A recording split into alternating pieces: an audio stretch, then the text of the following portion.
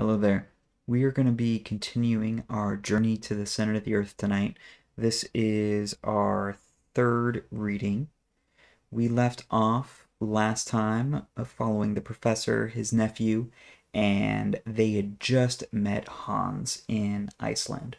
So let's go ahead and jump in and get started. Chapter 9. Our start. We meet with adventures by the way. The weather was overcast, but settled, when we commenced our adventurous and perilous journey. We had neither to fear fatiguing heat nor drenching rain. It was in fact a real tourist weather. As there was nothing I liked better than horse exercise, the pleasure of riding through an unknown country caused the early part of our enterprise to be particularly agreeable to me. I began to enjoy the exhilarating delight of traveling, a life of desire, gratification, and liberty. The truth is that my spirits rose so rapidly that I began to be indifferent to what had appeared to be a terrible journey.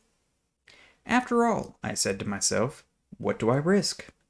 Simply to take a journey through a curious country, to climb a remarkable mountain, and if the worst comes to the worst, to descend into the crater of an extinct volcano.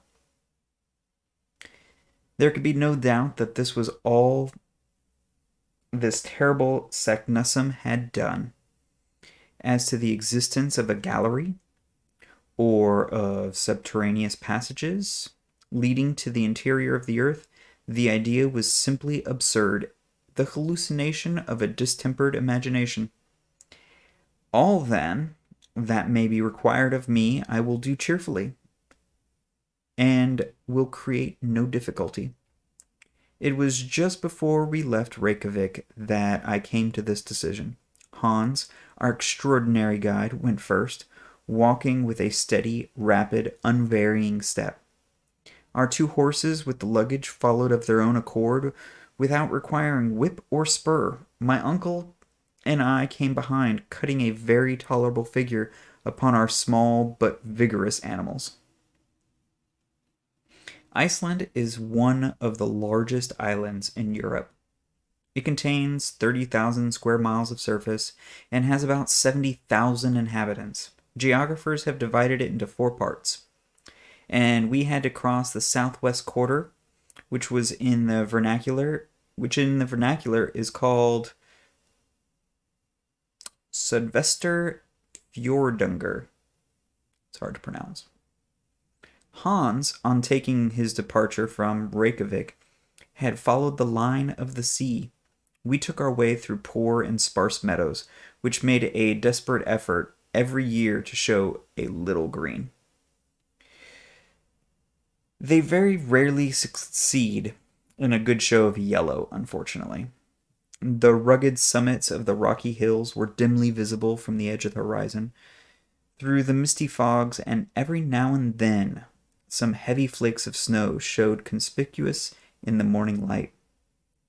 While certain lofty and pointed rocks were first lost in the gray low clouds, their summits clearly visible above, like jagged reefs rising from a troublous sea. Every now and then a spur of rock came down through the arid ground, leaving us scarcely room to pass.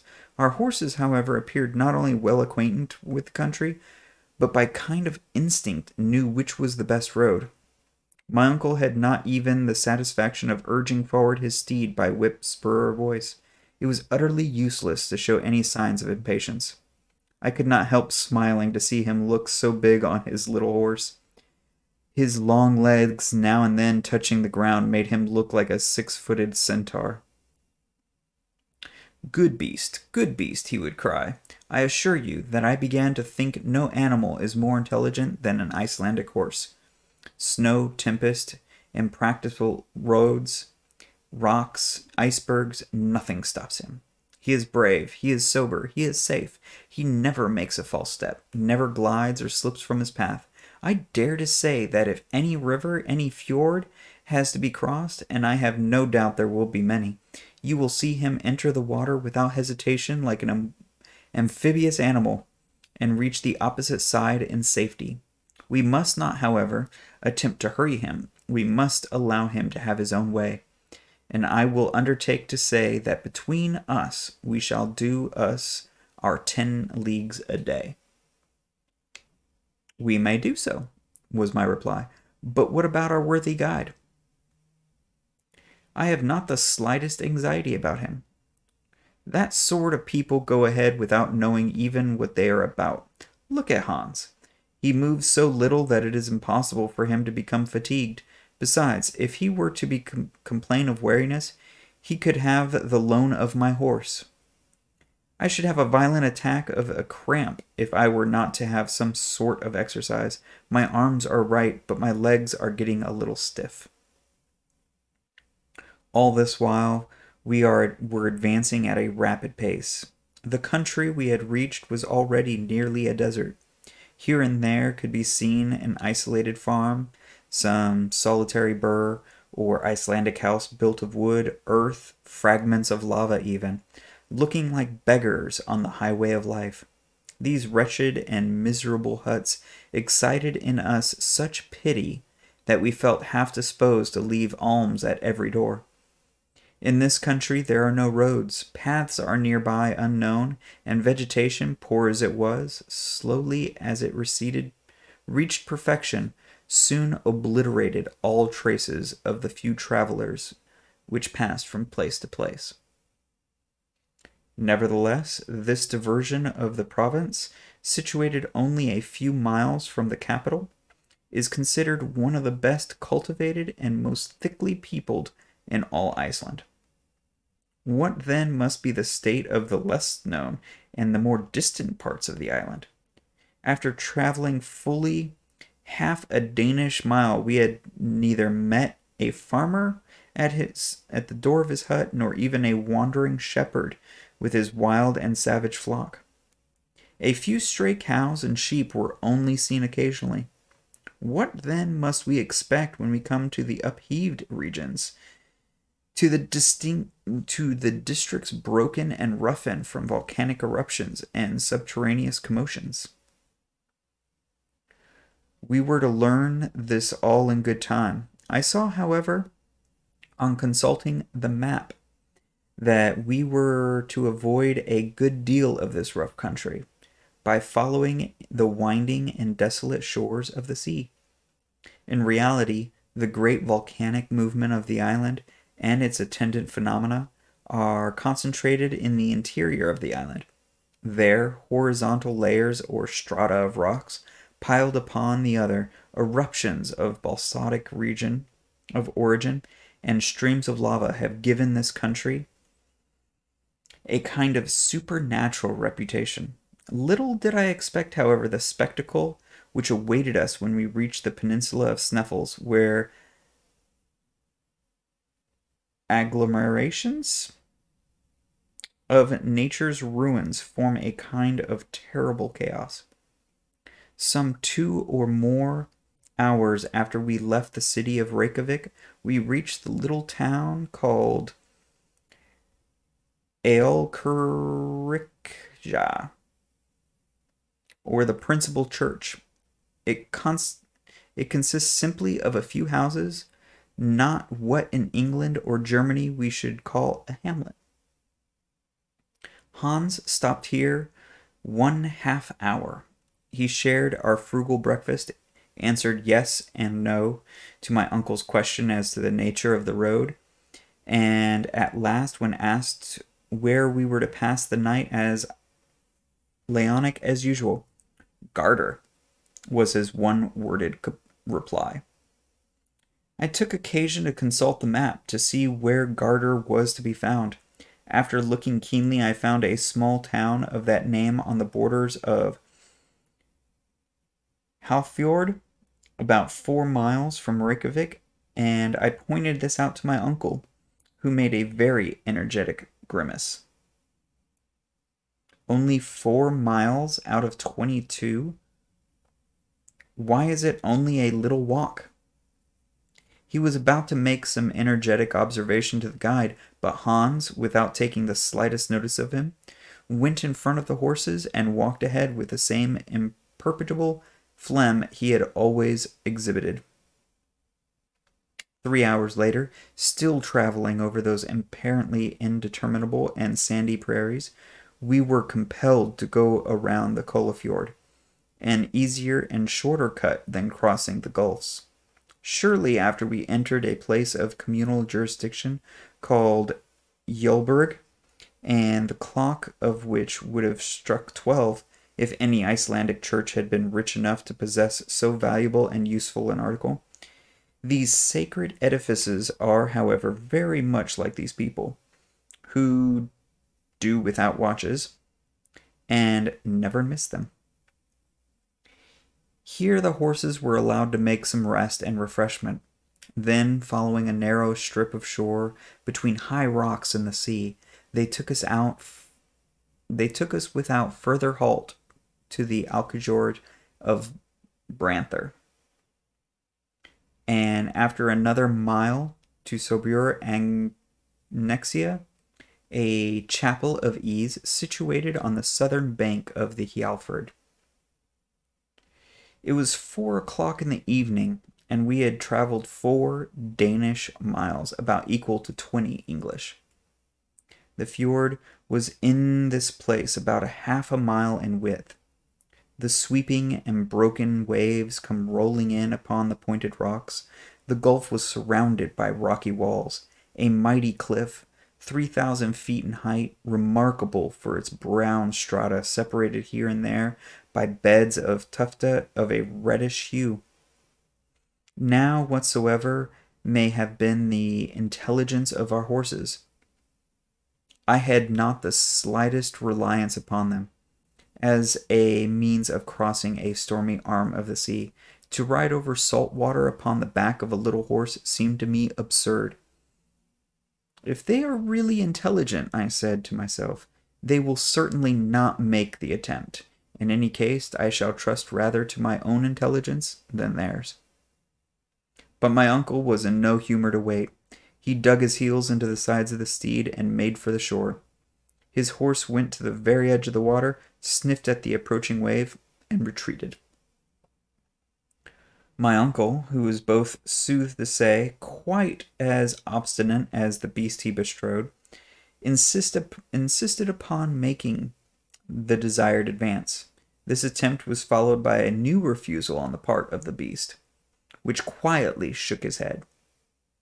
This demonstration of rebellion was followed by a volley of words and a stout application of whipcord, also followed by kicks on the part of the horse, which threw its head and heels upward and tried to throw my uncle. At length the sturdy little pony, spreading out his legs in a stiff and ludicrous attitude, got from under the professor's leg and left him standing, with both feet in a separate stone, like the Colossus of Rhodes. "Wretched animal!" cried my uncle, suddenly transformed to a foot passenger, as angry and ashamed as a dismounted cavalry officer on the field of battle. "Farja," said the guide, tapping him familiarly on the shoulder. "What? A ferry boat?" "Der," answered Hans, pointing to where lay a boat in question. "There." "Well," I cried, quite delighted with the information, "so it is." "Why did you not say so before?" cried my uncle. "Why not start at once?" "Tidvatten," said the guide. What does he say?" I asked, considerably puzzled by the delay and the dialogue. "He says tide," replied my uncle, translating the Danish word for my information. "Of course I understand. We must wait until the tide serves." "Forbida?" asked my uncle. "Ja," answered Hans. My uncle frowned, stamped his feet, and then followed the horses to where the boat lay. I thoroughly understood and appreciated the necessity for waiting. Before crossing the fjord, for that moment when the sea at its highest point in the state of a slack water, as neither the ebb or flow can then be felt, the ferry boat was in no danger of being carried out to sea or dashed upon the rocky coast. The favorable moment did not come until 6 o'clock in the evening. Then my uncle, myself, and our guide, 2 boatmen, and the 4 horses got into a very awkward flat-bottomed boat. Accustomed as I had been to the stream of ferry boats in the Elbe, I found the long oars of the boatmen but sorry means of locomotion. We were more than an hour in crossing the fjord, but at the length of the passage was concluded without incident. Half an hour later, we reached Godar. Let's take a drink before we start on the next chapter.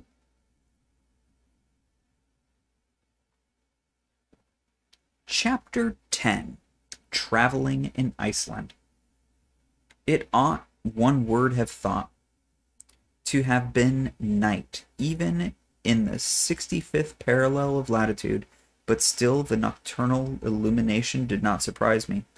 For in Iceland, during the months of June and July, the sun never sets. The temperature, however, was much lower than I expected. I was cold, but even that did not affect me so much as my ravenous hunger. Welcome indeed, therefore, was the hut which hospitably opened its doors for us. It was merely the house of a peasant, but in the matter of hospitality it was worthy of being the palace of a king. As we alighted at the door, the master of the house came forward, held out his hand, and without any further ceremony, signaled us to follow him. We followed him, for to accompany him was impossible. A long, narrow, gloomy passage led to the interior of this habitation, made from beams roughly squared by an axe. This passage gave ingress to every room. The chambers were 4 in number: the kitchen, the workshop, where the weaving was carried on, and the general sleeping chamber of the family, and the best room, to which strangers were especially invited. My uncle, whose lofty stature had not been taken into consideration when the house was built, contrived to knock his head against the beams of the roof.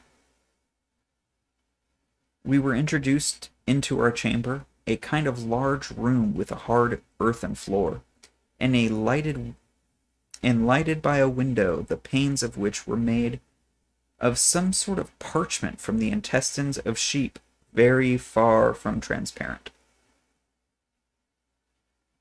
The bedding was composed of dry hay thrown into 2 long, red wooden boxes, ornamented with sentences painted in Icelandic. I really had no idea that we should be made so comfortable. There was one objection to the house, and that was the very powerful odor of dried fish, of macerated meat, and of sour milk, which 3 fragrances combined did not at all suit my olfactory senses.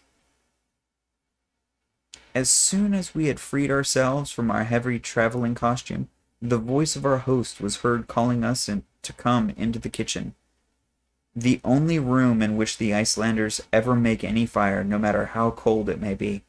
My uncle, noting loath, hastened to obey this hospitable and friendly invitation, and I followed. The kitchen chimney was made on an antique model. A large stone standing in the middle of the room was the fireplace. Above in the roof was a hole for the smoke to pass through. This apartment was kitchen, parlor, and dining room all in one. On our entrance, our worthy host, as if he had not seen us before, advanced ceremoniously, uttered a word which means "be happy," and then kissed both of us on the cheek. His wife followed, pronounced the same word with the same ceremonial. Then the husband and wife, placing their right hands upon their hearts, bowed profoundly. This excellent Icelandic woman was the mother of 19 children, who, little and big, rolled, crawled, and walked about in the midst of volumes of smoke arising from the angular fireplace in the middle of the room.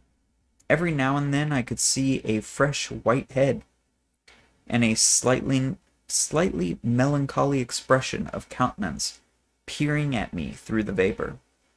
Both my uncle and myself, however, were very friendly with the whole party, and before we were aware of it, there were 3 or 4 of these little ones on our shoulders, as many on our boxes, and the rest hanging about our legs.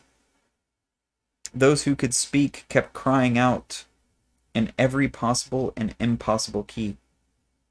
Those who did not speak only made all the more noise. This concert was interrupted by the announcement of supper. At this moment, our worthy guide, the eider duck hunter, came in after seeing to the feeding and stabling of the horses, which consisted of letting them loose to browse the stunted green of the Icelandic prairies. There was little for them to eat but moss and some very dry, innutritious grass. The next day they were ready before the door, some time before we were. "Welcome," said Hans. Then tranquilly, with the air of automation, without any more expression, one kiss then another, he embraced the host and hostess and their 19 children. This ceremony concluded to the satisfaction of all parties. We sat down at the table that is 24 of us, somewhat crowded. Those who were best off had only 2 juveniles on their knees. As soon, however, as the inevitable soup placed on the table, the natural tranquility common even to Icelandic babies prevailed over all else. Our hosts filled our plates with a portion of lichen soup of the Iceland moss, of by no means a disagreeable flavor, an enormous lump of fish floating in sour butter. After that there came skyr, a kind of curds and whey, served with biscuits and juniper berry juice. To drink we had blanda, skimmed milk with water. I was hungry, so hungry, that by way of dessert I finished up with a basin of thick oaten porridge. As soon as the meal was over, the children disappeared, whilst the grown people sat around the fireplace, on which was placed turf, heather, cow dung, and fresh dried fish bones. As soon as everybody was sufficiently warm, a general dispersion took place, all retiring to their respective couches. Our hostess offered to pull off our stockings and trousers according to the custom of the country, but as we graciously declined to be so honored, she left us to our bed of dry fodder. Next day at 5 in the morning we took our leave of these hospitable peasants.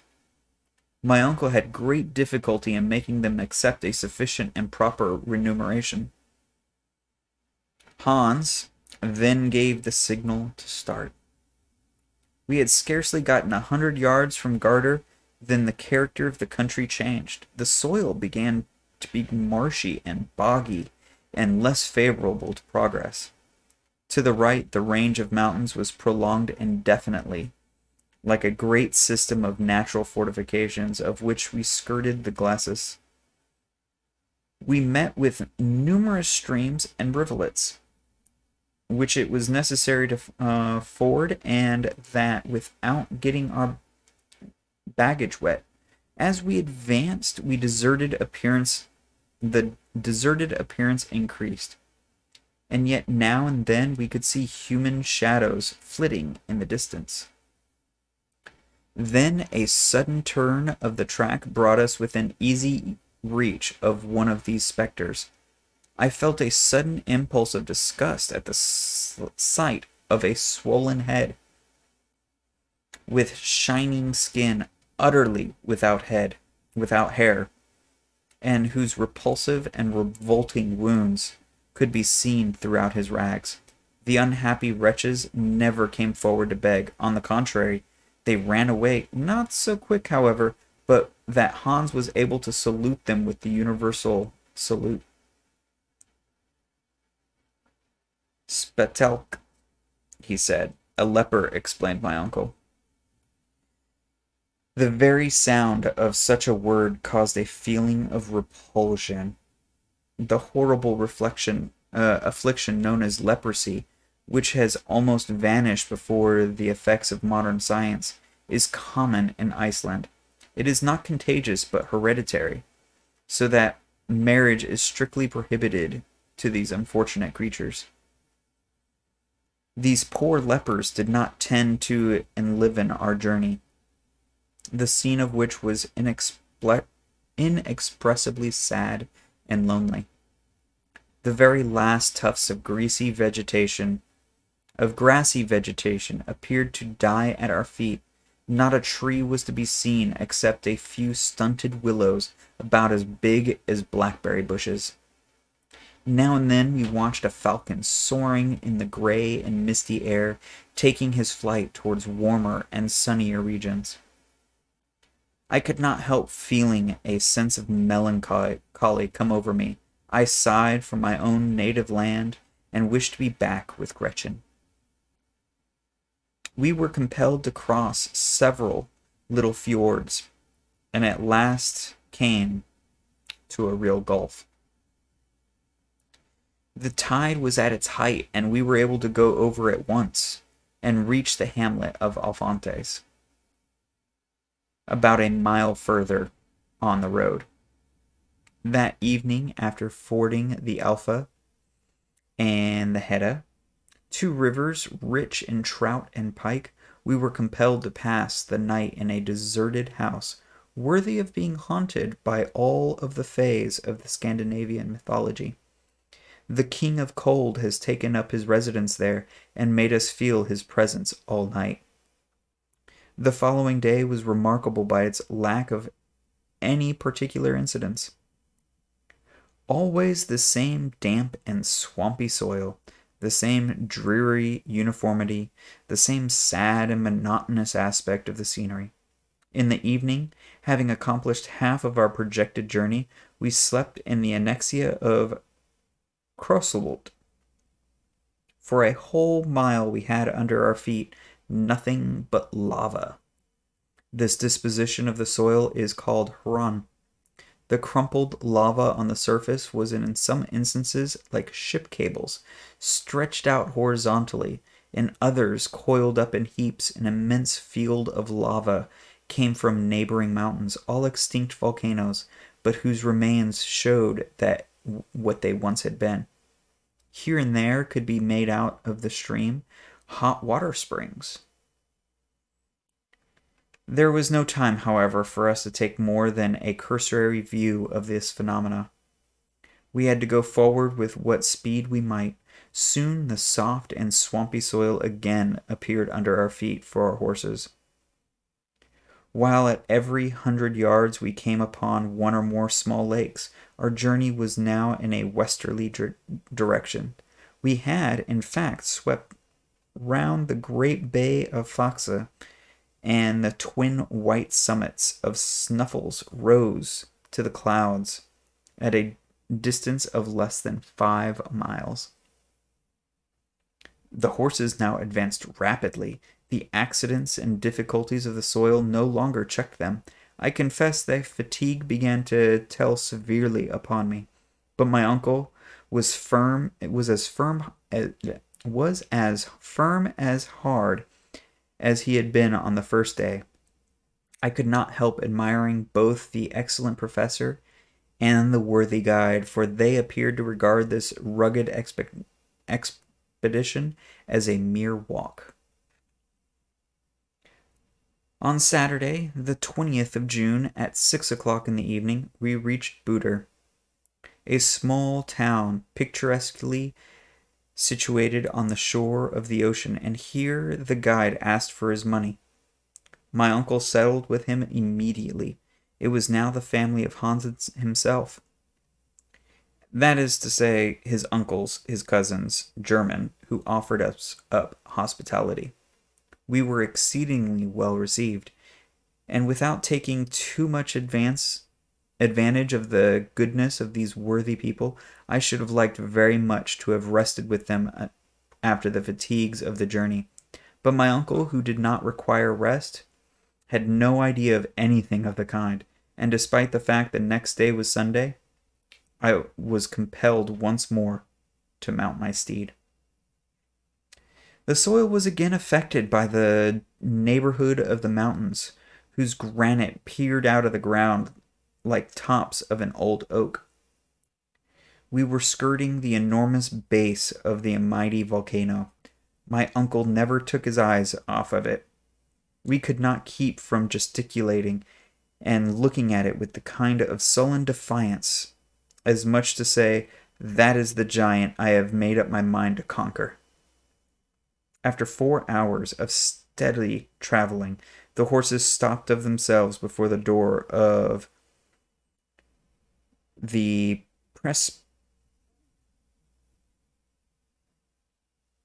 Prosperity of Stapi.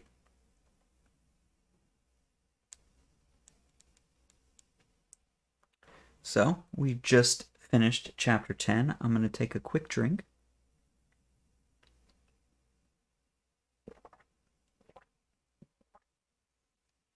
And so let's continue on to chapter 11. Chapter 11. We reach Mount Sneffels, the Reykir. Stapi is a town consisting of 30 huts built on a large plain of lava exposed to the rays of the sun reflected from the volcano. It stretches its humble tenements along the end of a little ford, surrounded by a basaltic wall of the most singular character. Basalt is a brown rock of igneous origin. It assumes regular forms which astonish by their singular appearance. Here we found nature proceeding geometrically and working quite after a human fashion, as if she had employed the plummet line, the compass, and the rule. If elsewhere she produces grand artistic effects by pulling up the huge masses without order of connection, if elsewhere we see truncated cones, imperfect pyramids with an odd succession of lines, here, as if wishing to give us a lesson in regularity, and preceding the architects of the early ages, she has erected a severe order of architecture, which neither the splendors of Babylon nor the marvels of Greece ever surpassed. I had often heard of the Giant's Causeway in Ireland, and the Fingal's Cave in one of the Hebrides, but the grand spectacle of a real basaltic formation had never yet come to my eyes. This at Stapi gave us an idea of one in all its wonderful beauty and grace. The wall of the fjord, like nearby the whole of the peninsula, consisted of a series of vertical columns in height about 30 feet. These upright pillars of stone of the finest proportions supported an arc vault of horizontal columns which formed a kind of half-vaulted roof above the sea. At certain intervals and below this natural basin, the eye was pleased and surprised by the sight of oval openings through which the outward waves came thundering in volleys of foam. Some banks of basalt, torn from their fastenings by the fury of the waves, lay scattered on the ground like the ruins of an ancient temple, ruins eternally young, over which the storms of ages swept without producing any perceptible effect. This was the last stage of our journey. Hans had brought us along with fidelity and intelligence, and I began to feel somewhat more comfortable when I reflected that he was to accompany us still farther on our way. When we halted before the house of the rector, a small and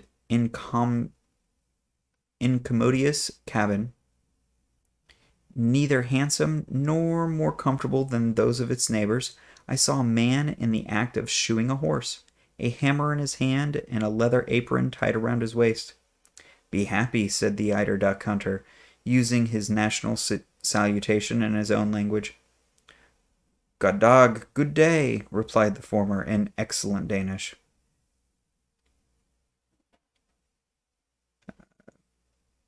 "Kjorherde," cried Hans, turning around and introducing him to my uncle.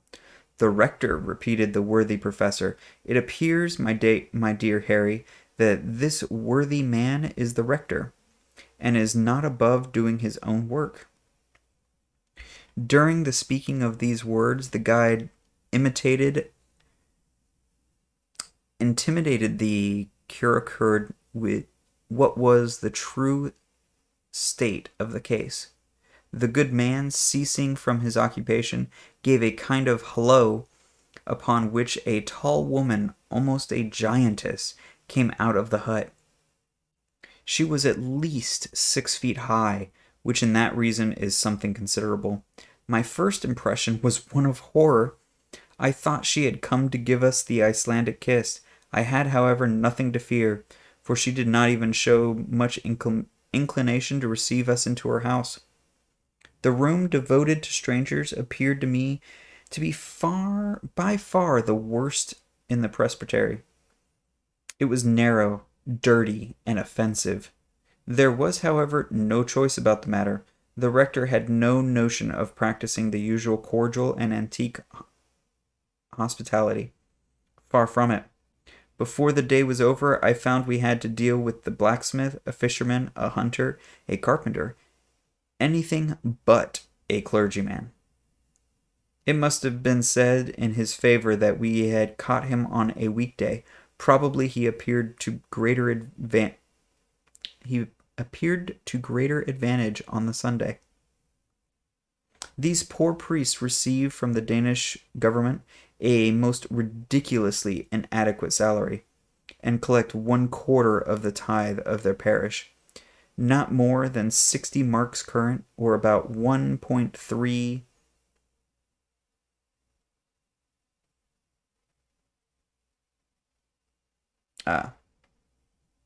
about L3 10 sterling shillings. Hence the necessity of working to live. In truth, we soon found our host did not count civility among the cardinal virtues. My uncle soon became aware of the kind of man he had to deal with. Instead of a worthy and learned scholar, he found a dull, ill-mannered peasant. He therefore resolved to start on his great expedition as soon as possible. He did not care about fatigue, and resolved to spend a few days in the mountains. The preparations for our departure were made the very next day after arrival at Stapi. Hans now hired 3 Icelanders to take the place of the horses, which could no longer carry our luggage. When, however, these worthy Icelanders had reached the bottom of the crater, they were to go back and leave us to ourselves. This point was settled before they even agreed to start. On this occasion, my uncle partly confided in Hans, the eiderduck hunter, and gave him to understand that it was his intention to continue his exploration of the volcano to the last possible limits. Hans listened calmly and then nodded his head. To go there or elsewhere, to bury himself in the bowels of the earth, or to travel over its summits, it was all the same to him. As for me, amused and occupied by the incidents of travel, I had begun to forget the inevitable future. But now I was once more destined to realize the actual state of affairs. What was to be done? Run away? But if I really had intended to receive Professor Hardwigg to his fate, it should have been at Hamburg, and not at the foot of Sneffels. One idea above all others began to trouble me, a very terrible idea. One calculated to shake the nerves of a man even less sensitive than myself. Let us consider the matter, I said to myself. We are going to ascend the Sneffels mountain. Well and good. We are about to pay a visit to the very bottom of a crater. Good. Still. Others have done it and did not perish from that course. That, however, is not where the whole matter be considered.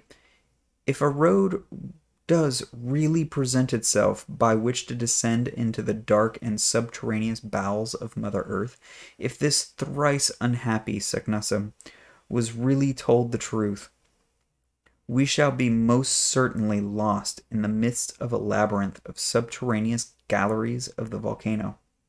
Now we have no evidence to prove that Sneffels is really extinct. What proof have we that an eruption is not shortly about to take place?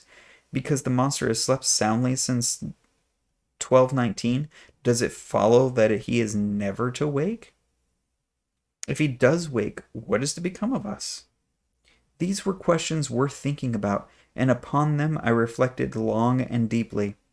I could not lie down in search of sleep without dreaming of eruptions. The more I thought, the more I objected to be reduced to the state of dross and ashes. I could stand it no longer, so I determined at last to submit the whole case to my uncle in the most adroit manner possible, and under the form of some totally irreconcilable hypothesis. I sought him. I laid before him my fears, and then drew back in order to let him get his passion over at his ease. I have been thinking about the matter, he said, in the quietest tone in the world. What did he mean? Was he at last about to listen to the voice of reason? Did he think of suspending his projects? It was almost too much happiness to be true. I, however, made no remark. In fact, I was only too anxious not to interrupt him, and allowed him to reflect on his leisure. After some moments, he spoke out. I have been thinking about the matter, he resumed. Ever since we have been at Stapi, my mind has been almost solely occupied with the grave question which has been submitted to me by yourself. For nothing would be unwiser and more inconsistent than to act with imprudence. I heartily agree with you, my dear uncle, was my somewhat hopeful rejoinder. It is now 600 years since Sneffels has spoken. But though now reduced to a state of utter silence, he may speak again. New volcanic eruptions are always preceded by perfectly well-known phenomena. I have closely examined the inhabitants of this region. I have carefully studied the soil, and I beg to tell you emphatically, my dear Harry, there will be no eruption at present.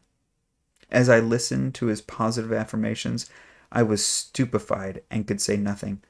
I see you doubt my word, said my uncle. Follow me. I obeyed mechanically, leaving the presbytery. The professor took a road through the opening of the basaltic rock, which led far away from the sea. We were soon in open country. If we could give such a name to a place all covered with volcanic deposits, the whole land seemed somewhat crushed under the weight of enormous stones, of trap of basalt, granite, lava, and all other volcanic substances. I could see many spouts of steam rising in the air. Those white vapors, called in the Icelandic tongue reykir, came from hot water fountains and indicate by their violence the volcanic activity in the soil. Now the sight of these appeared to justify my apprehension. I was therefore all the more surprised and mortified when my uncle thus addressed me. You see all this smoke, Henry, my boy? Yes, sir. Well, as long as you see them thus, you have nothing to fear from this volcano. How can that be? Be careful to remember this, continued the professor. At the approach of an eruption, these spouts of vapor redouble their activity to disappear altogether during the period of volcanic eruption. For the elastic fluids, no longer having the necessary tension, seek refuge in the interior of the crater, instead of escaping through the fissures of the earth. If then the steam remains in the normal or habitual state, if their energy does not increase, if you add to this the remark that the wind has not replaced by heavy atmospheric pressure and is dead calm, you may be quite sure there is no fear of any immediate eruption. But enough, my boy. When science has sent forth her fiat, it is only to hear and obey. I came back to the house quite downcast and disappointed. My uncle had completely defeated me in his scientific arguments. Nevertheless, I still had one hope, and that was when once we were at the bottom of the crater, that it would be impossible, in default of a galley or a tunnel, to descend any deeper, and this despite all the learned Seknussems in the world. I passed the whole of the following night with a nightmare on my chest, and after unheard of miseries and torture, found myself in the very depths of the earth, from which I was suddenly launched into planetary space under the form of an eruptive rock. The next day, June 23rd, the day before my birthday, Hans calmly awaited us outside the presbytery with his 3 companions loaded with provisions, tools, and instruments. 2 iron-shod poles, 2 guns, and 2 large game bags were reserved for my uncle and myself. Hans, who was a man who never forgot even the minutest precautions, had added to our baggage a large skin full of water, as an addition to our gourds. This assured us water for 8 days. It was 9 o'clock in the morning when we were quite ready. The rector, and his huge wife or servant, I never really knew which, stood at the door to see us off. They appeared to be about to inflict on us the usual final kiss of the Icelanders. To our supreme astonishment, their adieu took the shape of a formidable bill, in which they even accounted the use of the pastoral house.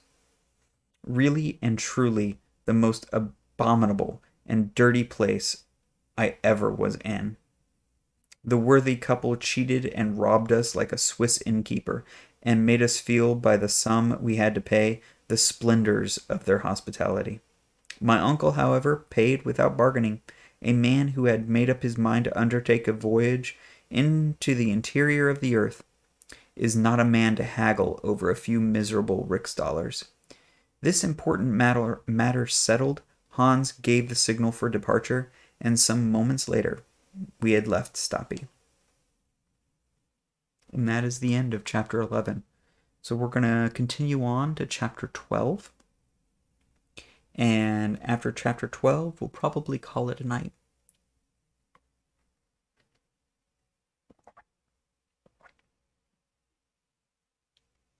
Chapter 12. The Ascent of Mount Sneffels.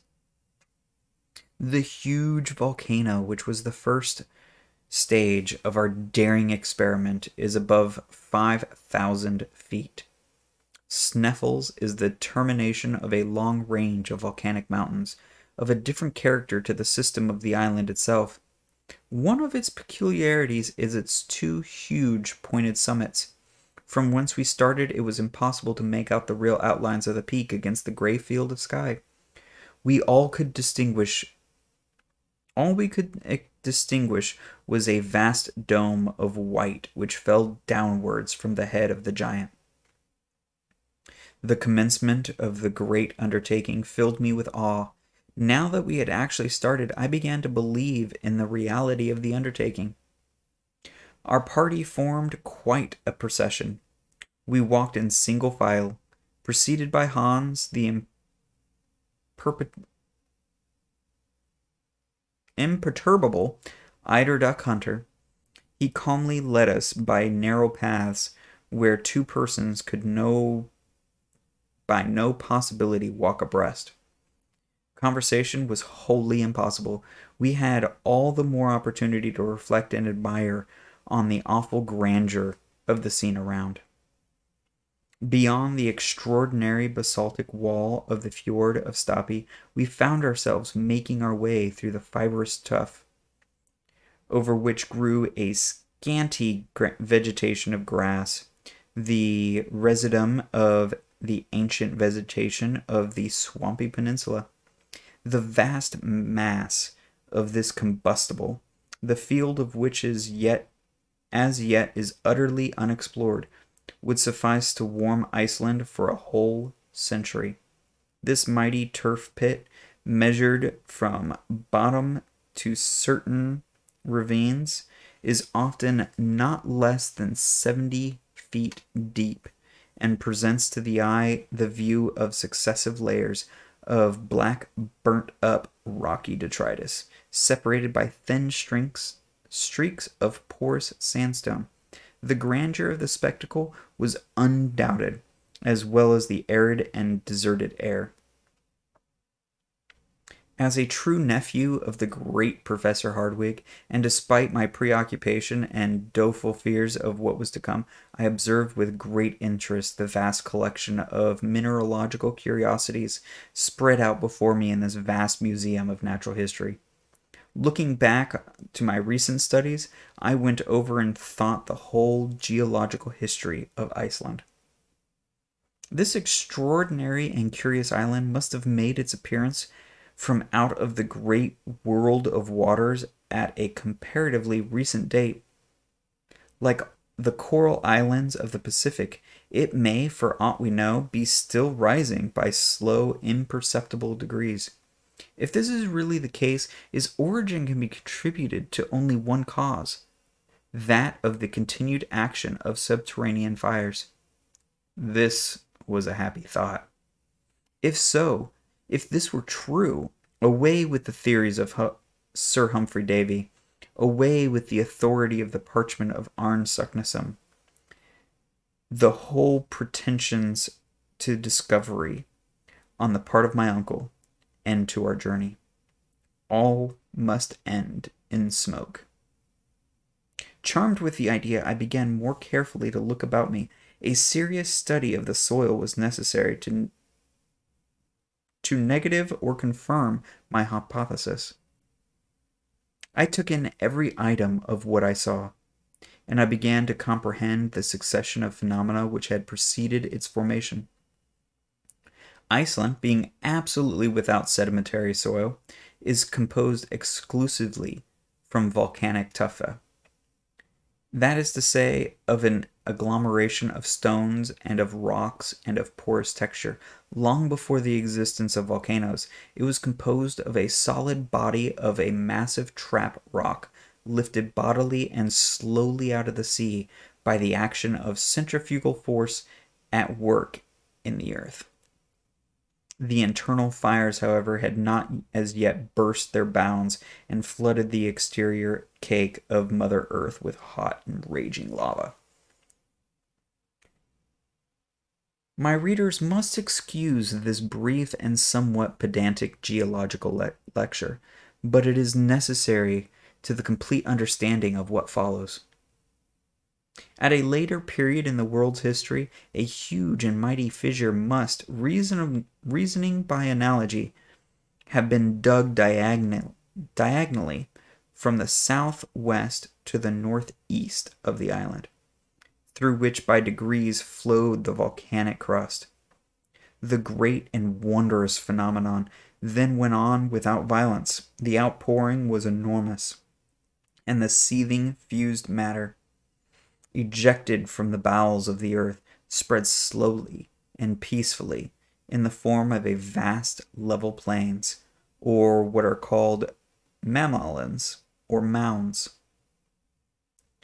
It was at this epoch that the rocks called feldspars, sedenites, and porphyries appeared.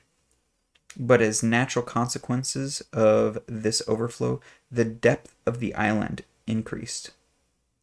It can readily be believed what an enormous quantity of elastic fluids were pulled up within its center, when at last it afforded no other openings after the process of cooling the crust had taken place. At length a time came when, despite the enormous thickness and weight of the upper crust, the mechanical forces of the combustible gases below became so great that they actually upheaved the weighty back and made for themselves a huge and gigantic shafts. Hence the volcanoes which suddenly arose through the upper crust, and next the craters which burst forth at the summit of these new creations. It will be seen that the first phenomena in connection with the formation of the island were simply eruptive. To these, however, shortly succeeded the volcanic phenomena. Through the newly formed openings escaped the marvelous mass of basaltic stones with which the plain we are now crossing was covered. We were trampling our way over heavy rocks of gray color, which, while cooling, had been molded into six-sided prisms. In the back distance we could see a number of flattened cones, which formerly were so many fire-vomiting mouths. After the basaltic eruption was appeased and set at rest, the volcano, the force of which increased with that of the extinct craters, gave free passage to the fiery overflow of lava, and to the mass of cinders and pumice stone now scattered over the sides of the mountain, like disheveled hair on the shoulders of a bacchante. Here, in a nutshell, I had the whole history of phenomena from which Iceland rose. All take their rise in the fierce action of interior fires, and to believe that the central mass did not remain in a state of liquid lava, white hot, and simply and purely madness. This being satisfactorily proved, what insensate folly to pretend to penetrate the interior of the mighty earth. This mental lecture delivered to myself while proceeding on a journey did me good. I was quite reassured to the fate of our enterprise, and therefore went, like a brave soldier mounting a bristling battery, to the assault of old Sneffels. As we advanced, the road became every moment more difficult. The soil was broken and dangerous. The rocks broke and gave way under our feet, and we had to be scrupulously careful in order to avoid dangerous and constant falls. Hans advanced as calmly as if he had been walking over Salisbury Plain. Sometimes he would disappear behind huge blocks of stone, and we momentarily lost sight of him. There was a little period of anxiety, and then there was a shrill whistle just to tell us where to look for him. Occasionally he would take it into his head to stop to pick up lumps of rocks and silently pile them into small heaps in order that we might not lose our way back down on our return. He had no idea of the journey we were about to undertake.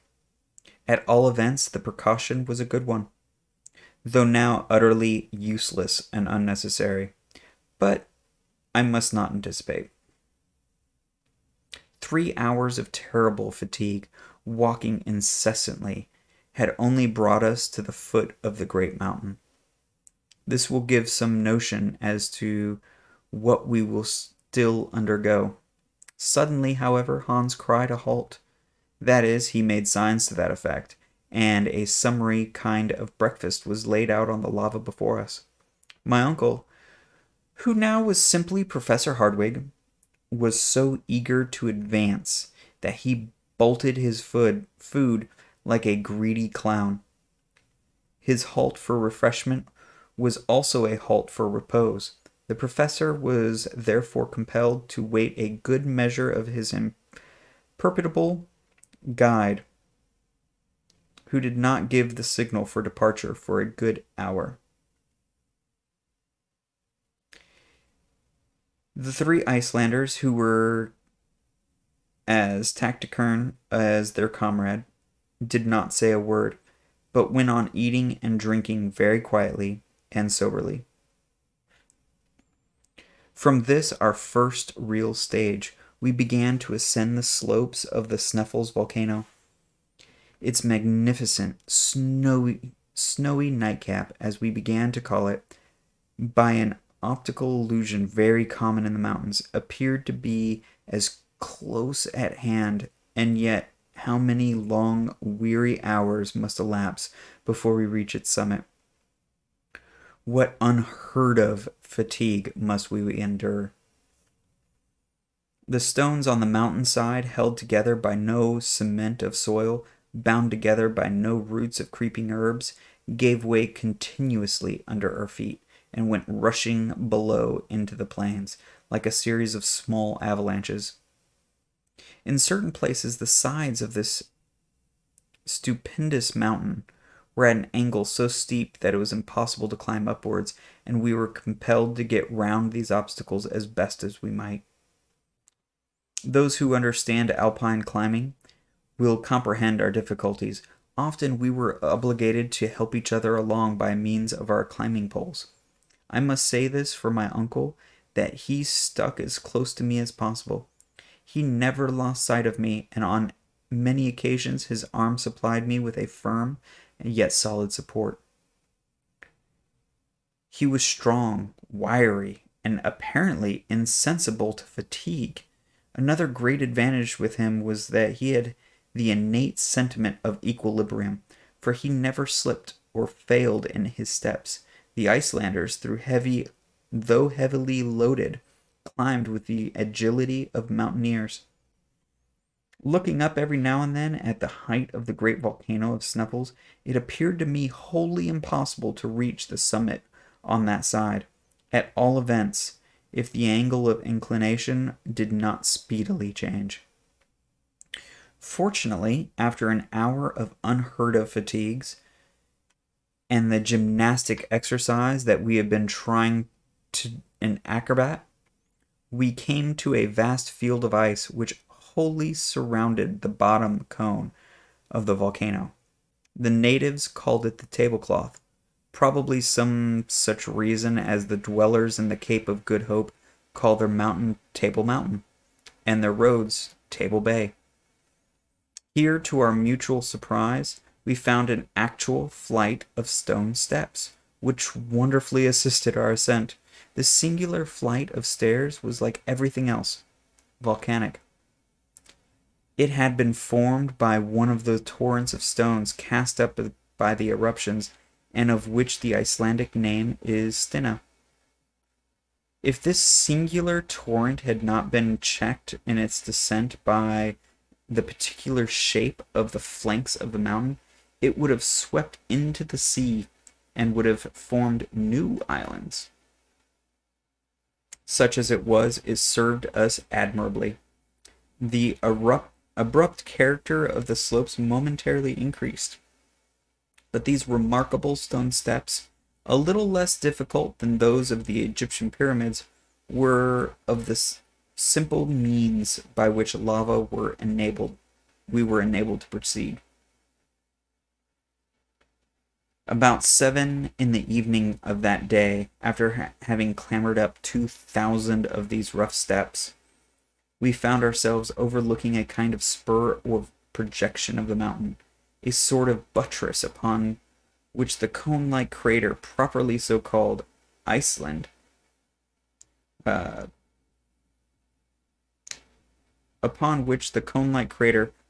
properly so called leaned for support. The ocean lay beneath us at a depth of more than 3,200 feet, a grand and mighty spectacle. We had reached the region of eternal snows.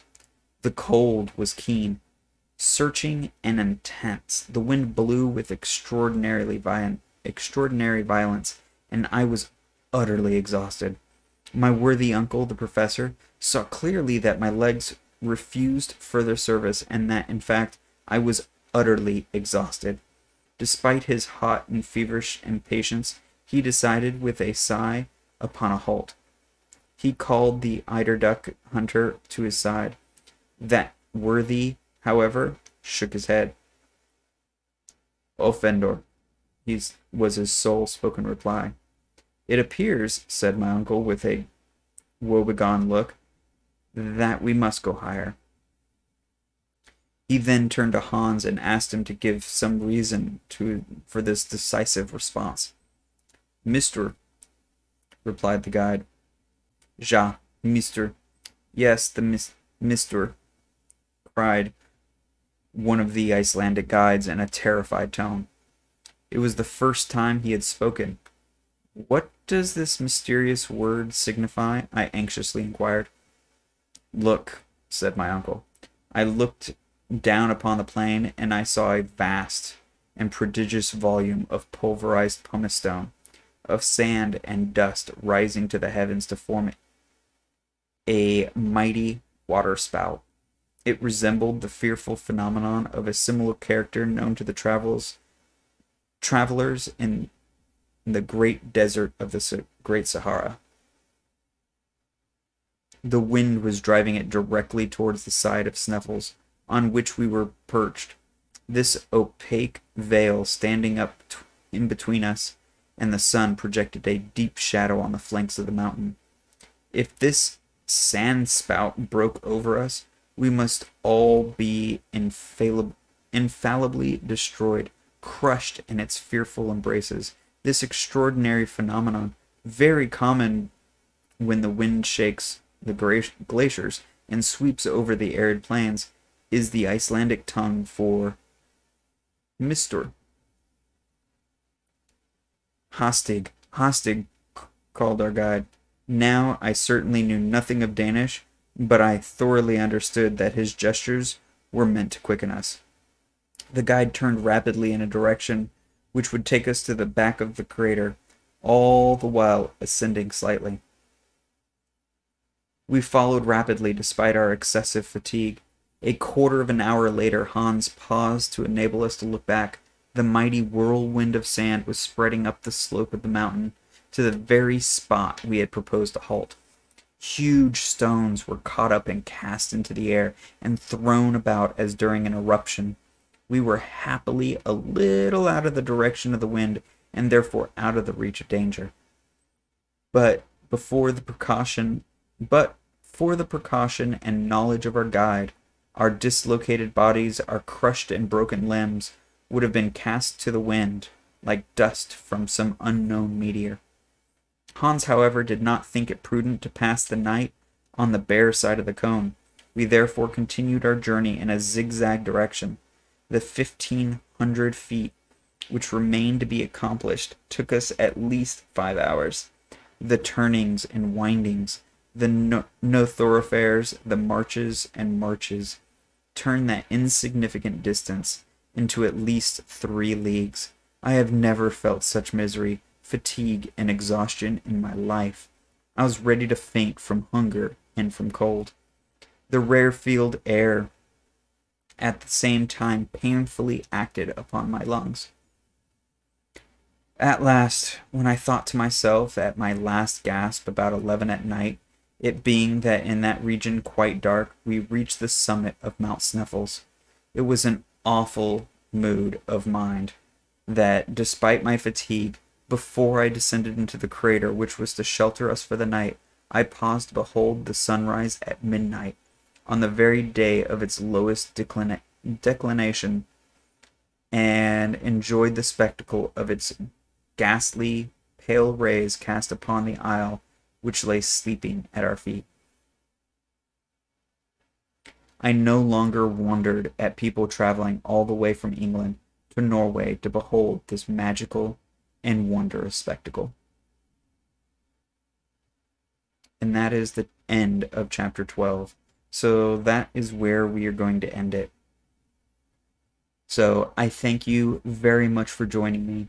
Once again, if you liked this reading, please click on the little heart, let me know what you liked, and then click the subscribe button, and then you'll be notified when we go live next. Or not live, but you get a recording.